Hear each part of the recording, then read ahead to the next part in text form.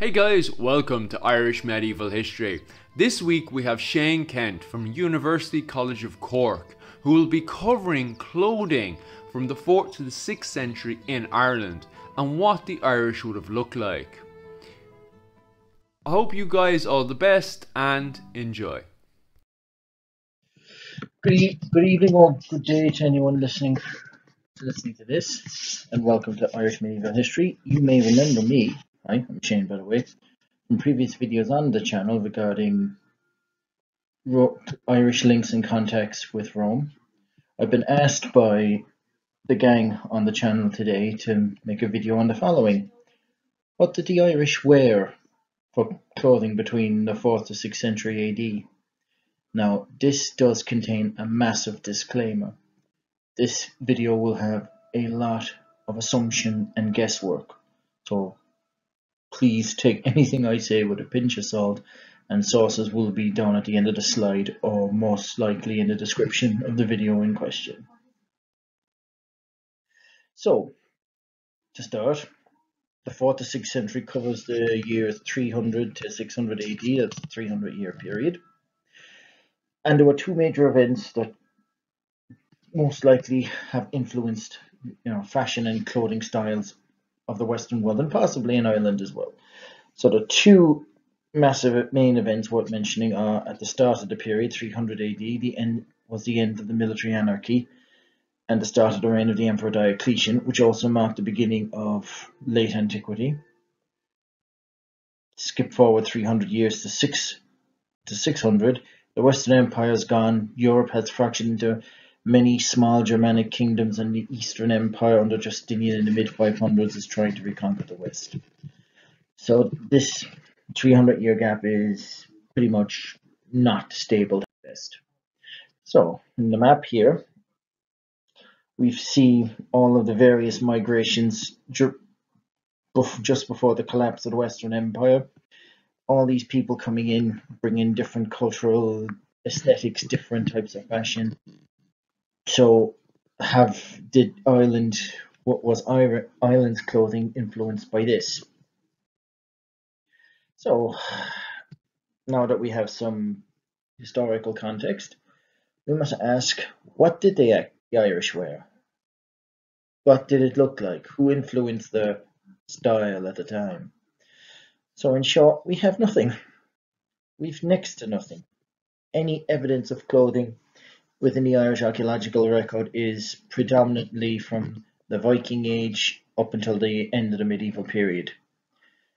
We've next to nothing between the 4th to 6th century, so we have to go back on other sources to make some educated guessing as to what did the Irish wear.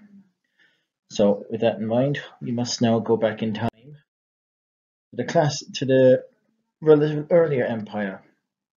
But outside of Ireland, we do have examples of what clothing might have been worn. So here in this image is a recently discovered woolen tunic from the Breitheim National Park in Norway, that was dated between 230 and 390 AD, along with a pair of mittens. Now, it's what's known as a T-shaped tunic made out of wool. So, could this have been some sort of example of what an Irish tribesman might have worn?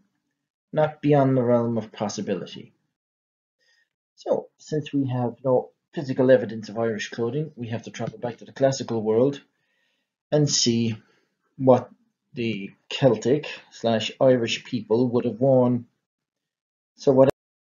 Okay, so since we have so little evidence regarding what the Irish wore between the 4th and 6th century, we have to travel back in time.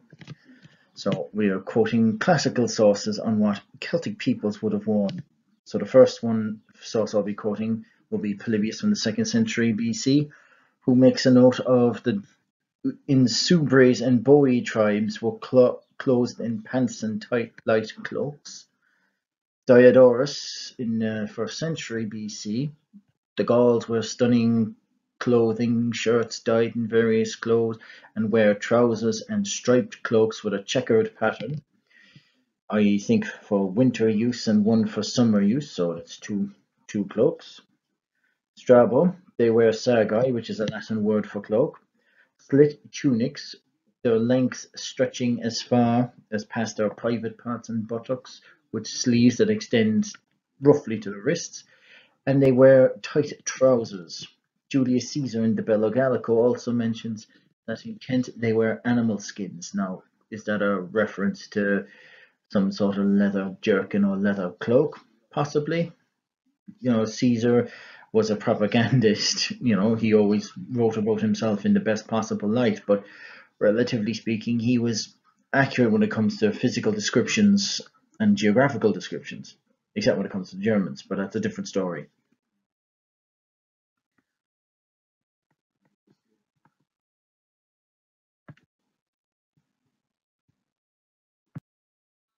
So, can we, using the classical sources quoted, can we make some sort of guess as to what they wore in the 4th to 6th century? Can we identify any types of clothing? Sadly, no, we can't. So, we have to make a guess. So, we can assume what materials were used: wool or linen, anything fancier like cotton or silk, most likely a preserve of the upper classes or the kings of the period. Cloaks, most likely two, one for summer, one for winter. That is not beyond the realm of possibility. Trousers, likely. There's nothing to say that they didn't or did. Tunics, likely, if we assume, like anywhere else in Europe, if in Norway they had it, in the classical world they had it. Nothing to say that in Ireland they didn't. Animal skin cloaks, yes. Apart from the one I mentioned earlier on, there is a leather cloak in the National Museum of Ireland. As to the type of material and the quality of the material, the image here, which is much later, dated to between 885 and 1030 AD, was very coarse. It's very coarse wool, probably unfulled wool, in my humble opinion. Now, another source we have for possible clothing comes from Scotland, and specifically is the Picts. The Picts, or painted ones, are mentioned in Roman sources in 297 AD. So we have a parallel people to talk about, and possibly maybe fashions that we might have used. Now, however, very little fabric has been found in Scotland, or clothing material, but some has been found. So in Falkirk, a tiny piece of wool cloth with a checkered pattern found dated to the 3rd century AD. So any fabric of any description is a rarity in the archaeological record, but there's one piece of fashion that we'll get to in a minute that is very striking. Now, we have a Pictish carving here from Donegal, south of Stonehaven in Aberdeenshire, which was recently dated to between the 3rd and 4th century. Here highlighted, we have short braccae in the early Celtic-Roman fashion, stopping just below the knee. And this horseman is also seemingly wearing some type of cloak with a shield draped around it, and quite possibly a long sleeve tunic. As a side note, I love the braiding on the horse's mane. Now, as for the checkered pattern, there is a classical reference to it in the Moroccan city of Ulbus in the province of Mauritania.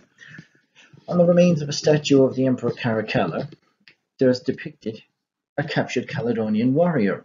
And what's fascinating is that it shows him wearing checkered trousers and a cloak over his shoulder.